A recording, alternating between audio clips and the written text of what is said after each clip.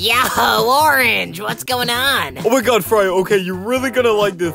I've been working on some prank ideas! Orange, you know, I thought I was the one who did the prank ideas in this friendship, not you. I've always done the prank ideas around here, it's never been you. Fry, I'd be more than happy to let you come up with some more prank ideas, but after your last prank, it was so extreme, I just can't let it slide anymore. Wait, last prank. What was that one again? Oh my god, help me! Please! Oh my god! I'm so glad we came to a real active volcano to do this. Okay, well, she survived, didn't she?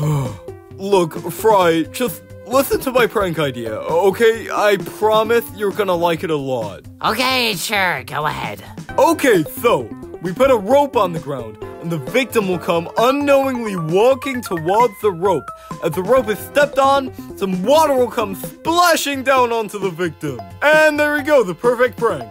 Boring! Where's the pizzazz? Hey, you two, I don't know if you're, taking suggestions or anything, but I have a pretty good prank idea. So everyone is expecting you to do a prank today, so to be super subversive and funny, what if you just didn't and did nothing instead? Which, you know, that's a prank within itself, right? Man, what a good guy. The idea was great, too. Subversive comedy and just doing nothing. Genius.